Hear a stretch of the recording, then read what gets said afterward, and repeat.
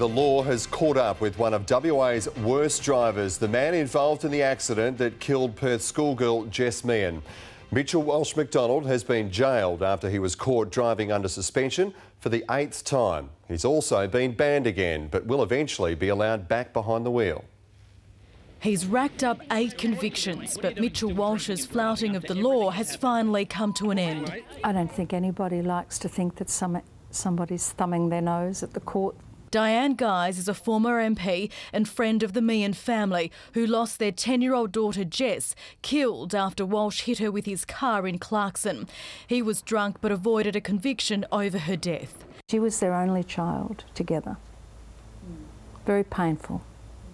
It's been almost 11 years since the accident. Walsh has been in and out of court ever since over a series of drink driving offences and traffic breaches.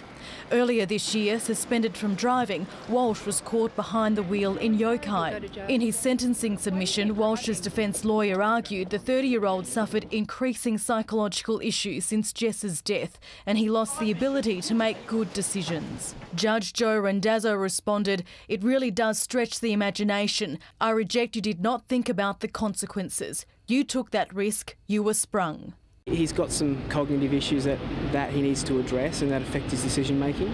Walsh's girlfriend was distraught after the 9-month jail sentence was handed down. Pretty upset then? Yeah. The magistrate said that Mr Walsh's time was up, that he constantly put personal interest ahead of the law. On top of his jail sentence, he's also banned from driving until September 2016. He's certainly very sorry about what he's done, particularly in the past. Jess's death in 2003 prompted changes to the law, which meant drink drivers involved in a fatal or serious accident would be charged with dangerous driving causing death. Today, there was a new message. For the repeat offenders, my message to them is get help. You need help. I don't want anyone else to be in their shoes ever. Walsh will be a free man early next year. Tracy Vo, 9 News.